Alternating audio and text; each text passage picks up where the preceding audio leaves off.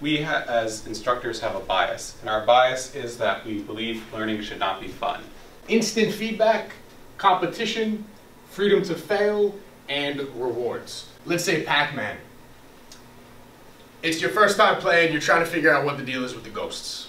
So you just kind of go at one of the ghosts, and then you find out you can't eat a ghost. Ghosts eat you. And you have instant feedback, because you die, and you have to try again.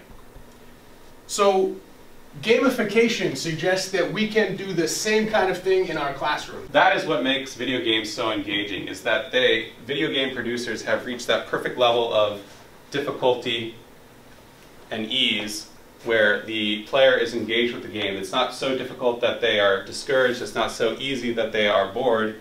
Have any of you ever had the experience of buying a video game? So you go on Steam, you download a video game, or if you're old school, go to Best Buy, get a video game. You spend $5, $20, $40 on this video game. You open it up, you start the first level, you die. And that's the end. The game locks, you can never play the game again. So the insight for us, this provides you with freedom to fail. Once you've bought that game, once you started playing that game, you can fail again and again and again and again. You have infinite possibilities to get better at it. Video games operate by incremental rewards to motivate learning. You give students incremental rewards, they're more likely to stay motivated with their learning, rather than withholding one giant reward for the end. I think this approach is an excellent approach in order to engage young people.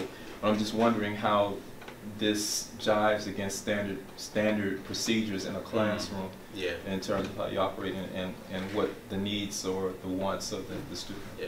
These are both selected response apps. Therefore, they're going to be lower level on the pyramid rather than higher level. They're not going to be writing essays through these apps. And how much of this transfers over into their actual writing? Yeah.